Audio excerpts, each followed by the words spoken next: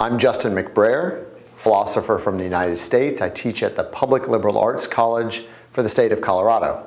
And today I'll be speaking with you about the so-called problem of evil, an argument for atheism, an argument against the existence of God. And I'd like to open by having you think about a case that might be parallel to God in a particular kind of way.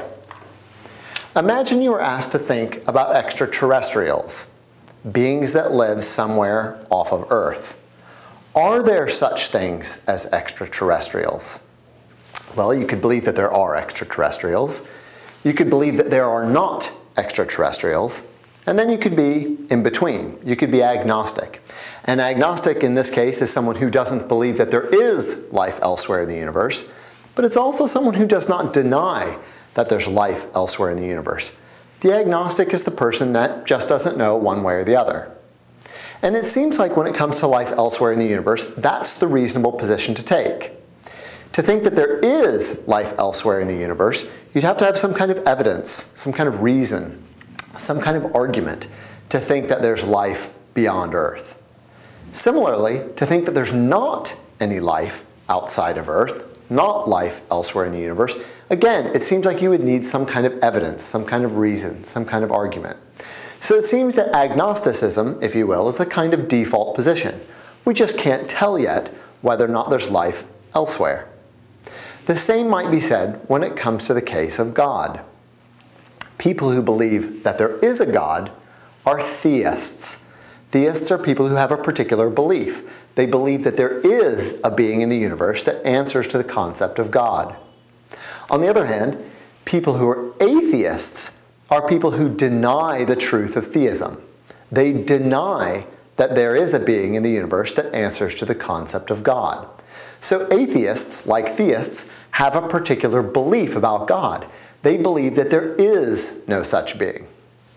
Agnostics, on the other hand, are somewhere in between. Agnostics are those who don't believe that there is a God, but also don't believe that there's not a God. They're somewhere in between. And just like aliens or extraterrestrials, if you believe that there is a God, or if you believe that there's not a God, it seems that you need a reason, some kind of argument or some kind of evidence to push you one way or the other. The default position when it comes to God is to be an agnostic. So no one's born a theist, and no one's born an atheist. All of us are agnostics, trying to sort out the best reasons that we might have for going one way or going the other. Now, let me offer briefly a sense of what I mean when I use the term God. By the term God, what I mean is a being that's perfect in every way that he could possibly be. So I mean a being that's perfect in power, a being that's capable of doing anything there is that could be done, a being that's perfect in love, a being that's perfect in ethics, if you will, a being that's omnibenevolent. He will always do the right thing, always do the good thing. So when I say God, I don't just mean some kind of higher power or some kind of divine being. I don't mean, for example, to refer to a being like Zeus, who's divine by some measure, but wouldn't count as God. It's this idea of a perfect being that's encapsulated in some of the major world religions. Religions like Judaism, Christianity, Islam, and so forth. It's that kind of being. Theists think that there is such a being. Atheists think that there's not such a being. Agnostics are somewhere in between. They don't think there is, and yet they don't think that there isn't either. So just as with aliens or extraterrestrials, we would need some kind of reason to endorse a theism or atheism. What might such a reason be when it comes to the existence of God? Well, historically, one of the most important arguments for atheism is what's been called the problem of evil, or the argument from evil. Now, the argument from evil is any number of an instance of argument that starts with a premise or an assumption about the existence of evil and has as its conclusion a claim that there is no such thing as God, that God does not exist. So the problem of evil is roughly the problem of trying to reconcile the existence of terrible things in the world with the existence of a perfect being. here in Edinburgh, David Hume put the problem this way. Is God willing to prevent evil, but not able? If so, he's impotent. He lacks power. Is he able, but not willing? Then he's malevolent. He's an evil being if he's able to prevent evil, but doesn't do so. Is God both able and willing? And if so, whence the evil? How did we get an evil world if God could stop evil, he's all powerful, and God wants to stop evil, he's all good? It seems that with a combination of both of those things, the world wouldn't experience the kind of evils that it does. And yet, given the presence of evil, that seems like a powerful reason to leave agnosticism and become an atheist. So, just as we need some kind of argument, some kind of evidence to leverage us off of the agnostic position and onto the atheist position, the problem of evil seems to be one of the best candidates for powerful evidence for atheism. Now, quickly, I want to say something about what might count as evil. Evil, as I'm using it in this talk, just refers to any way in which the world might be bad.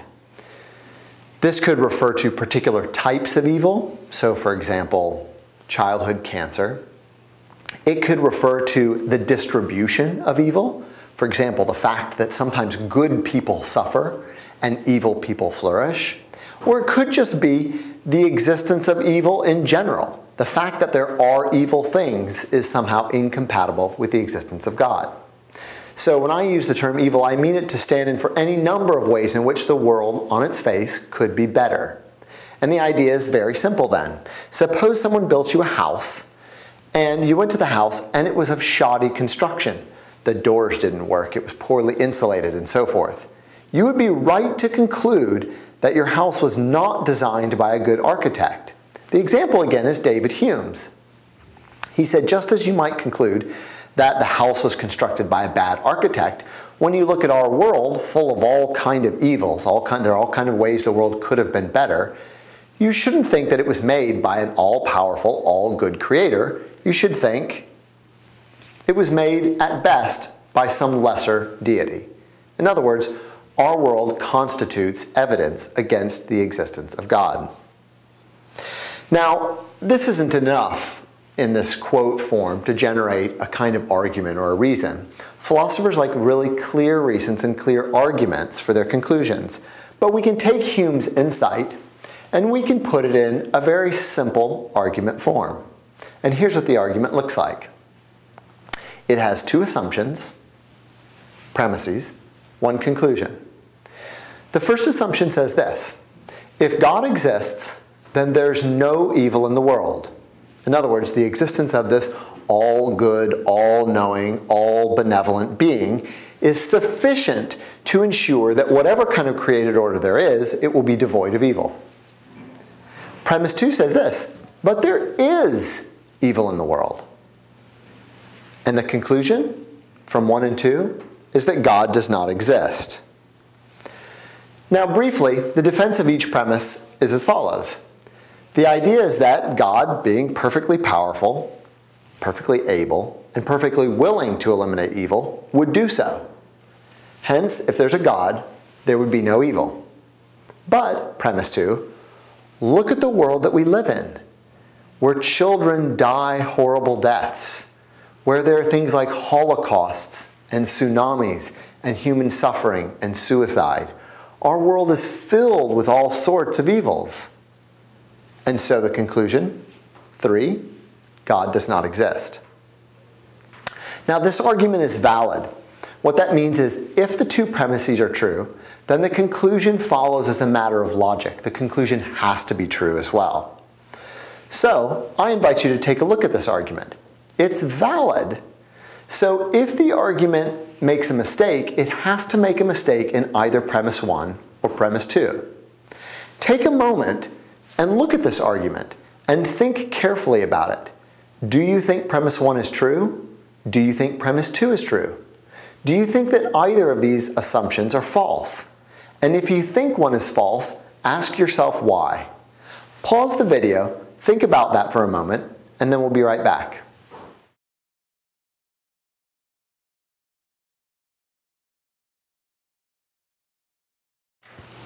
So what do you think? Is this a good reason to be an atheist? Is this a good reason for moving ourselves out of the agnostic camp about God and into the atheist camp about God?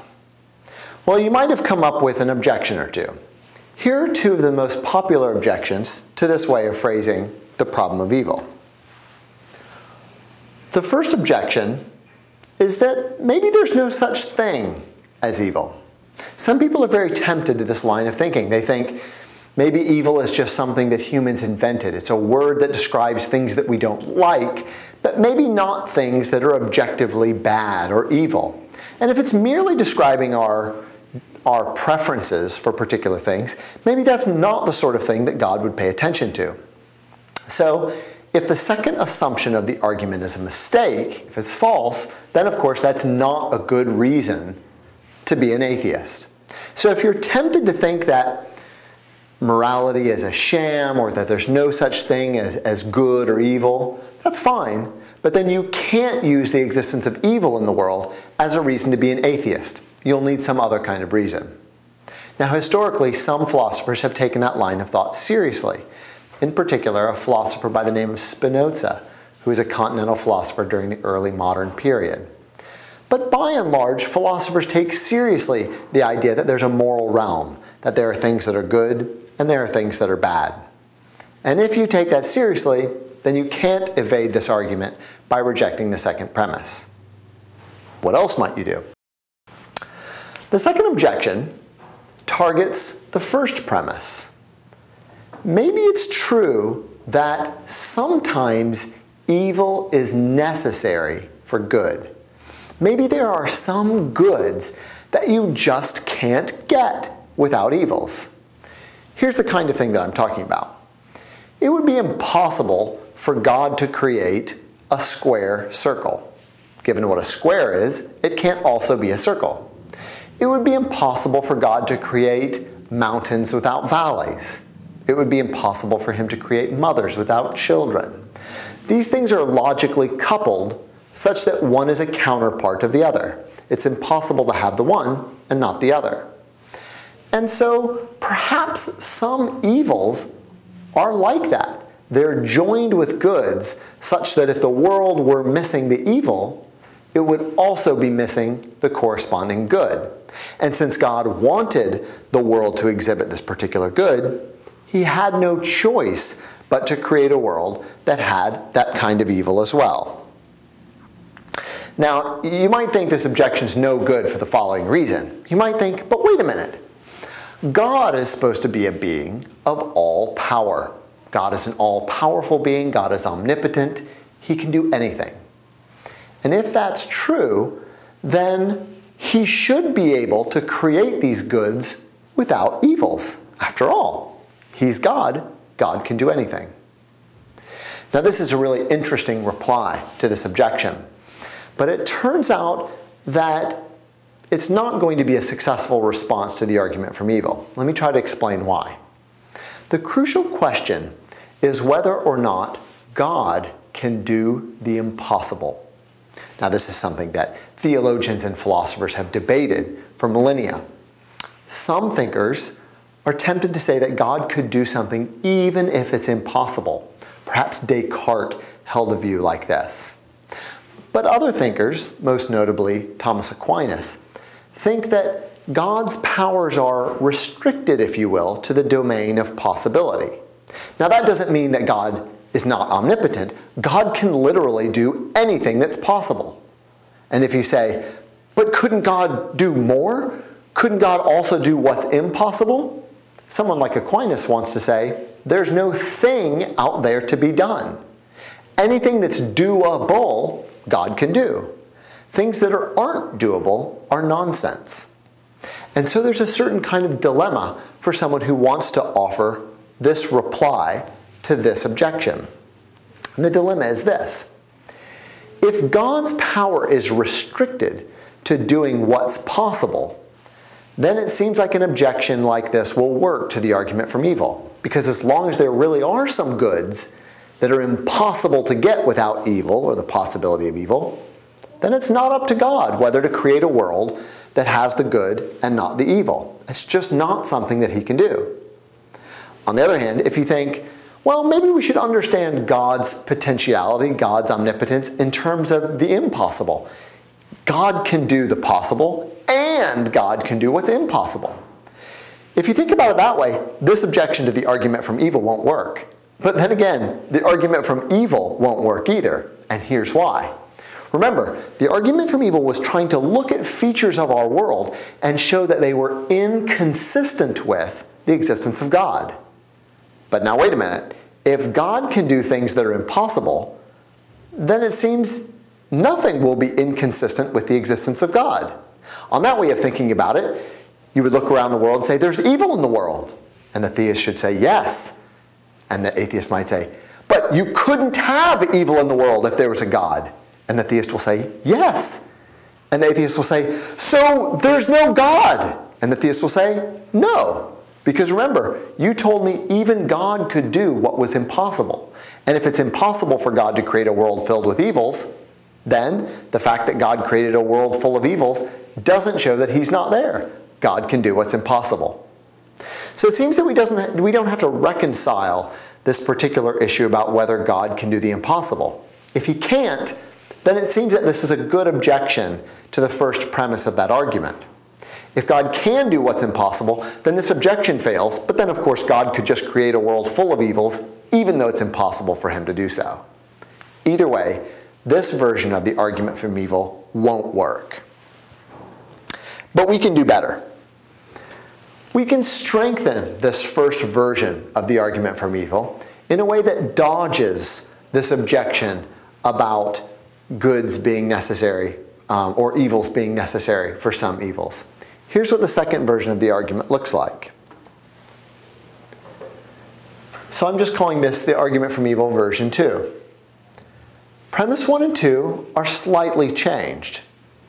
What we can do is we can now just not talk about the existence of any old evil, but we could talk about the existence of pointless evils. A pointless evil is an evil that doesn't serve some greater purpose. Remember, the objection that we just considered said even God would allow evils in the world so long as they were bound with some good or made possible some good, as long as there was some kind of compensating benefit. But now we can say, look, we grant the possibility that God would allow an evil if it really did secure some greater good. But, as the second premise of this argument points out, that is not what the vast majority of the evils in our world look like. So the idea is, if God exists, there would be no pointless evil in the world. In other words, whatever evil there is always serves some kind of greater purpose. But, premise 2, there does seem to be an awful lot of pointless evil in the world. Bad things that happen for which we can see no obvious connection to anything good. And the conclusion of this argument, just like the first version, is that God does not exist. So now we've strengthened this argument from evil to dodge the principal objection that God might create a world with evil as long as that evil produces a compensating good. What do you think about this version of the argument? Is this better than the first? Is this argument sound? It is valid. If the two premises are true, the conclusion again follows by a matter of logic. So our only question to decide is whether both of these assumptions are in fact true. So I invite you to pause the video, take a look, and consider, is this a good argument?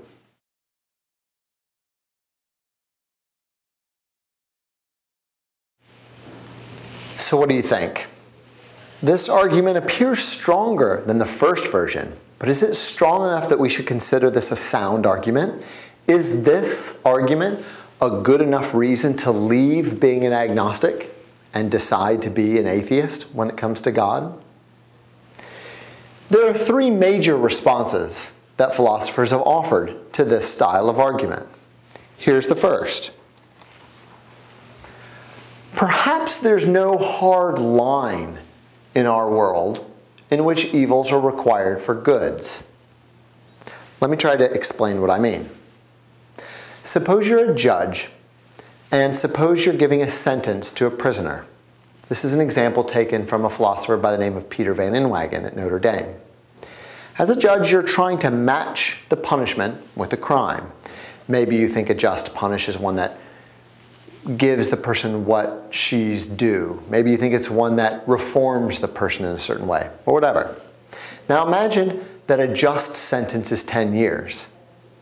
And imagine that as you give this sentence to the prisoner, she stands up and says, "But judge, don't you think that there's no real difference between a punishment of 9 years, 364 days, and a punishment of 10 years? In other words, judge, don't you think it's true that 1 day more in prison won't make a difference in my being reformed or in my getting what I deserve or whatever?" Now, it's almost certain that the answer to that question is yes. It's not as if the prisoner deserves exactly 10 years, no more, no less. The judge is picking an arbitrary date to try to give the prisoner what it is she's due. But it's truly arbitrary. 1 day won't make a difference. And so by that line of reasoning, the judge ought to sentence her to 9 years, 364 days. But of course the problem is the prisoner can now raise her hand and say, "But judge, by your own reasoning, 1 day doesn't make a difference. So instead of 9 years, 364 days, how about 9 years and 363 days?" And so on. The big picture is this. There is some kind of good to be achieved, reform, retribution, whatever, but it's arbitrary where that line is. A good judge, even the best judge, is going to have to make an arbitrary call. And it will be arbitrary in just the sense that there will be days of punishment or forms of punishment or types of punishment that will be truly arbitrary. They'll be pointless. That one last day won't actually be necessary to secure this greater good. It's going to include at least some pointless days, no matter where the good judge draws the line for the fine, the time in prison, or what have you. But then, by this reasoning, premise one in the argument that we just looked at is still mistaken. It's not true that the existence of God is sufficient to eliminate all pointless evil. Like a good judge, God's going to have to make arbitrary calls. Perhaps there are some goods in our world that require some evils, and there's no hard line as to where those evils need to end to secure the kind of plan or the kind of goods that God has. And if so, we should expect to find a world where there are some bad things that happen such that those bad things were, as particular bad things, truly pointless. We could have removed them from the world and still had whatever range of goods it was that God was trying to produce. But if that's right, the mere existence of pointless evils alone won't be enough to get us a good argument for atheism. Now, of course, the defender of the argument from evil could respond as follows. Okay, fine. Maybe in principle there are some pointless evils that are compatible with the existence of God, but not as many as we see in our world. And this actually raises the question of whether or not we can tell how many of the evils in our world are truly pointless. Hold that thought for the third objection. Take a look at the second objection. The second objection is that, as a matter of fact, no evil in the world is pointless. So in other words, this has been probably the most popular response to this kind of argument from evil for the last couple of millennia. Christian thinkers and Muslim thinkers and Jewish thinkers try to identify features of the world that are really good, but which would disappear if we lacked the kind of evils that we see in our world. In other words, they look around the world and they don't see evils that are pointless. They see evils that play an essential role in some kind of bigger plan. They see the evils that we experience not as being pointless or gratuitous, but as being necessary or required for some greater purpose. So I invite you to think about that for a moment. Can you think of goods in our world that you think would disappear if we didn't have the kind of evils in our world? How might our world be impoverished without the evils that we experience? What good things do you think evil might be getting us? I invite you to think about that for a moment.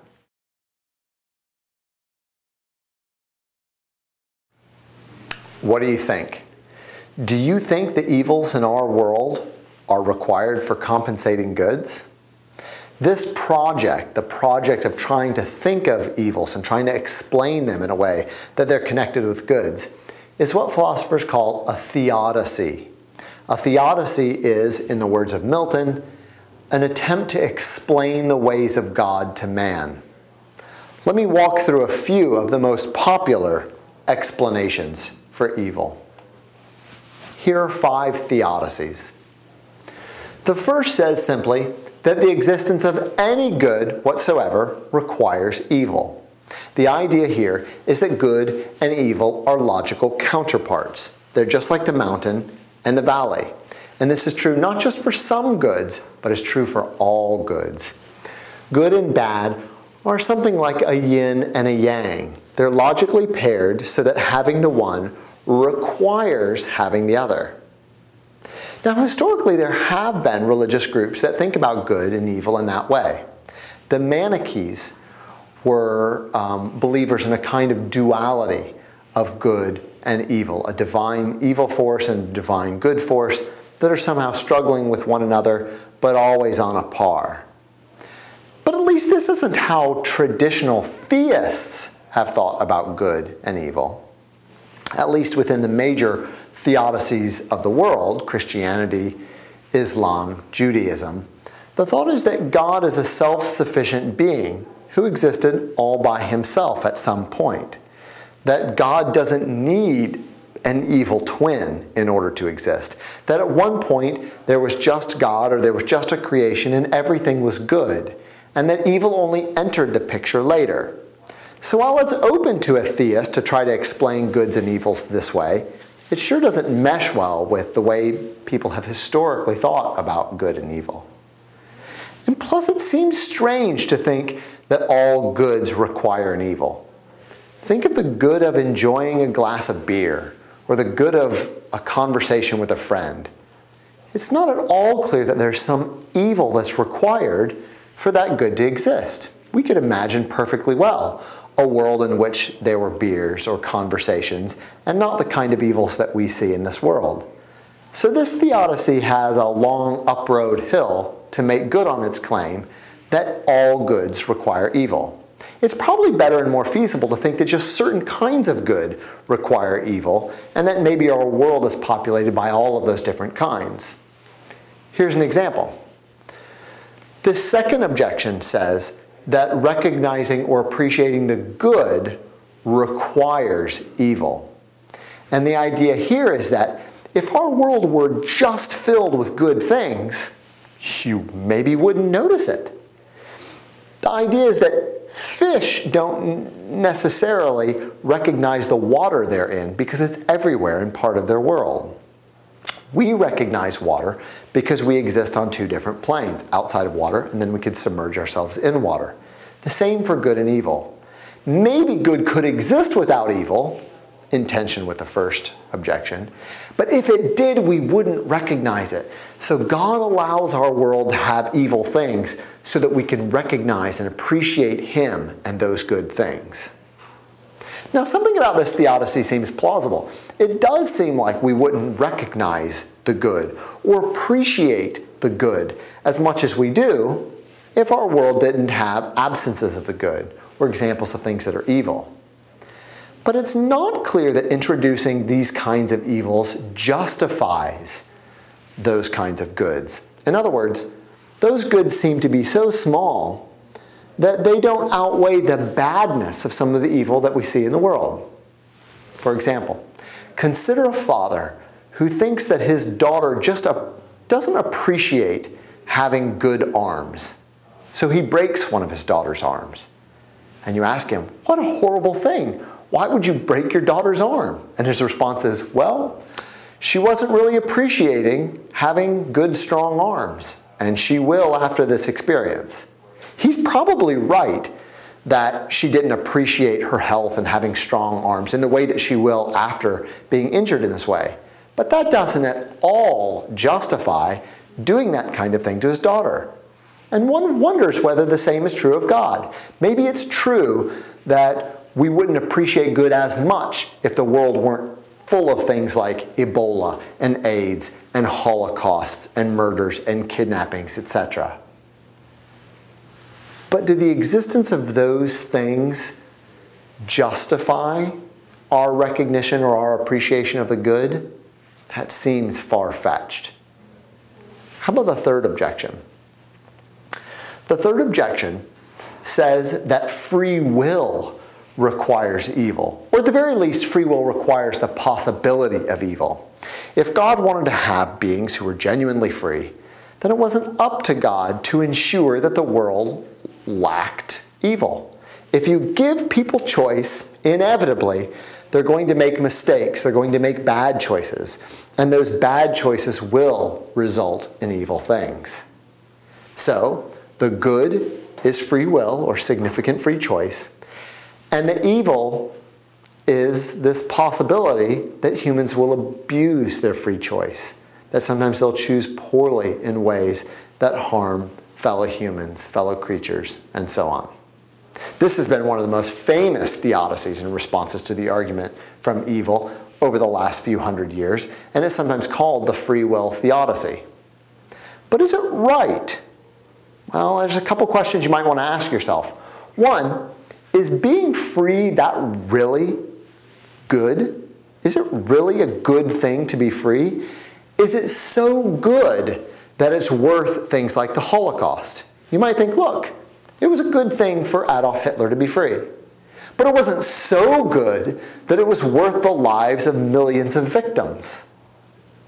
Second thing you might ask yourself, why couldn't God have given us free will, if it's this really good thing, but then just make us better at using it? Couldn't God have made us smarter, kinder, more empathetic?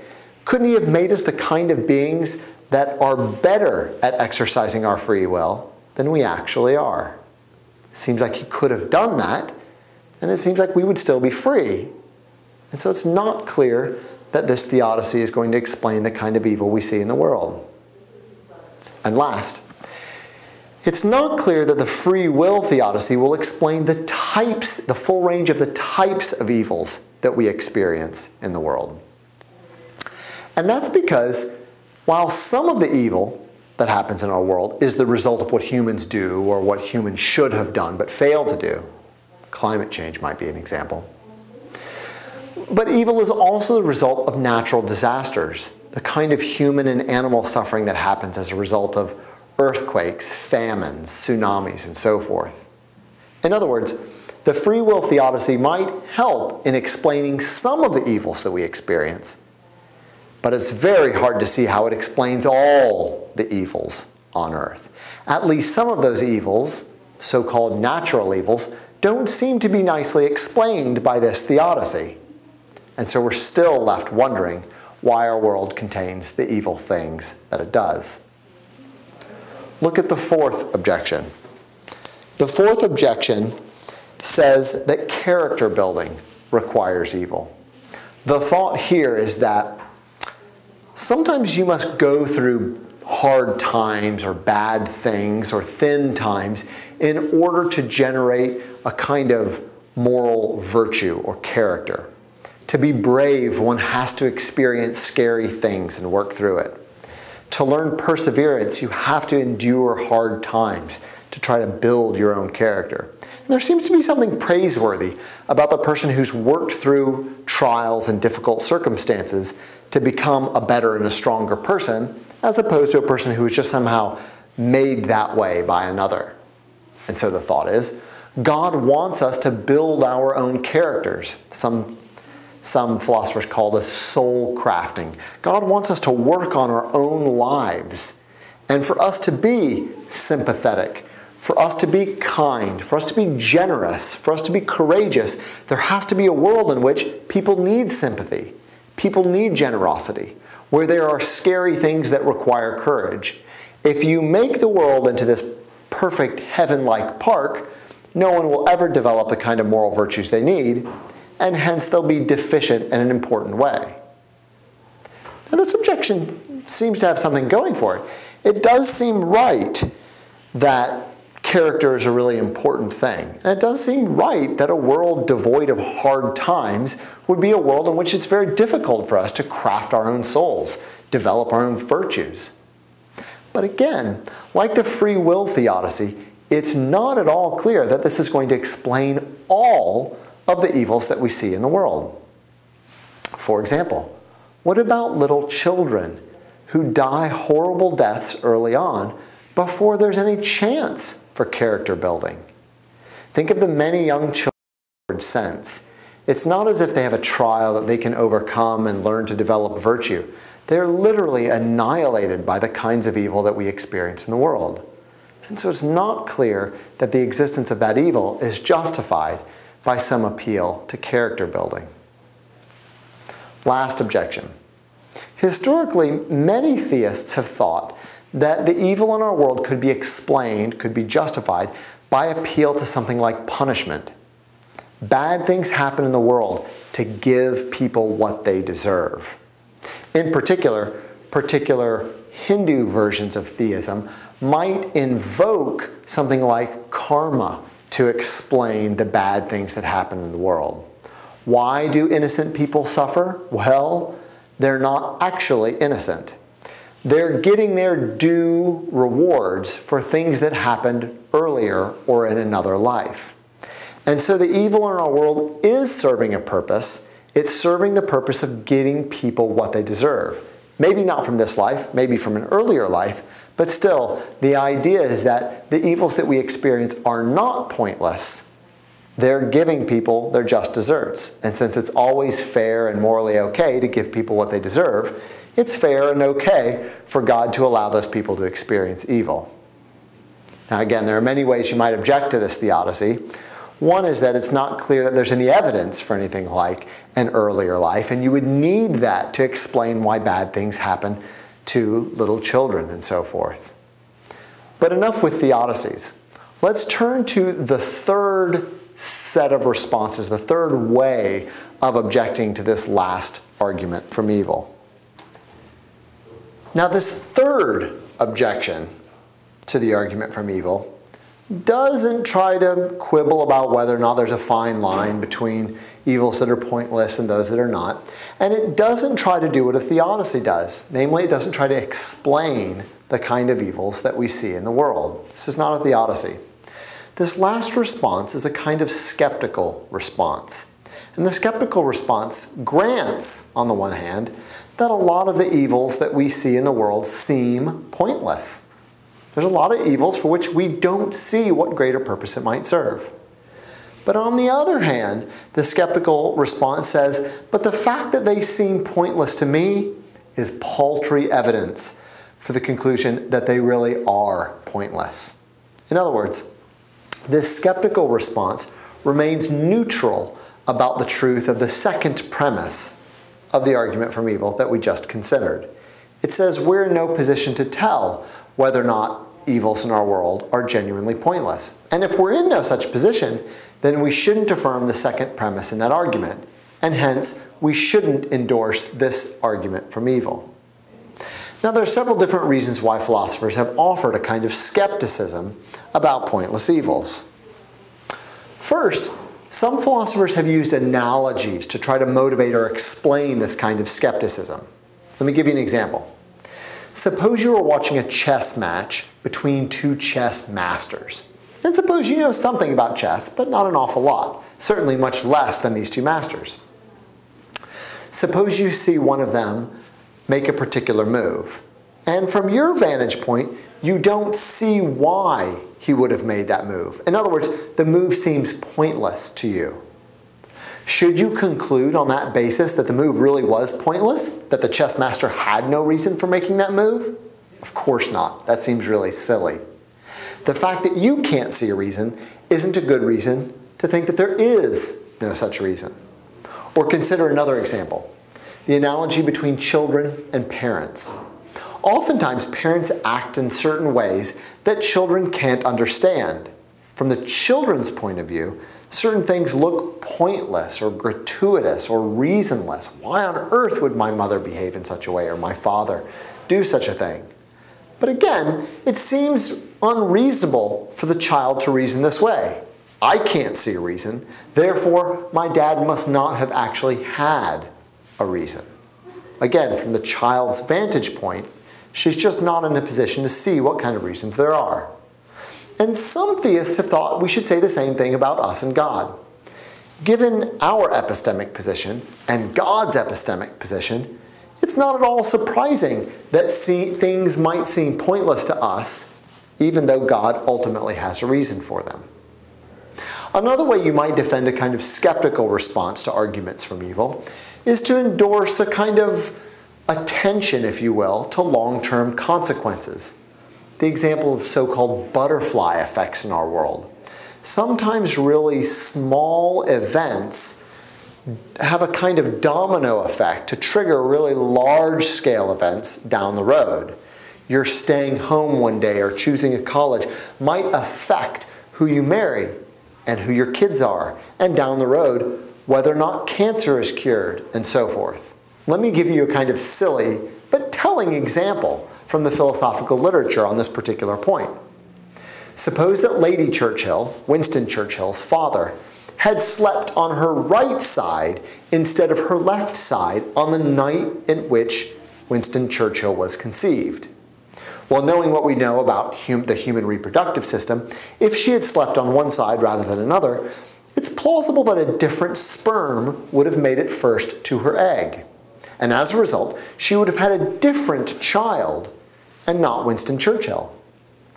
And if Winston Churchill had not been born, World War II would have gone very differently. Maybe even the Nazis would have conquered the United Kingdom. And if World War II had gone radically different, then there's no telling how different the world could be today. So while silly, it's an example of how something that seems very trivial to us, whether you sleep on your right side or your left side, might have dramatic impacts down the road.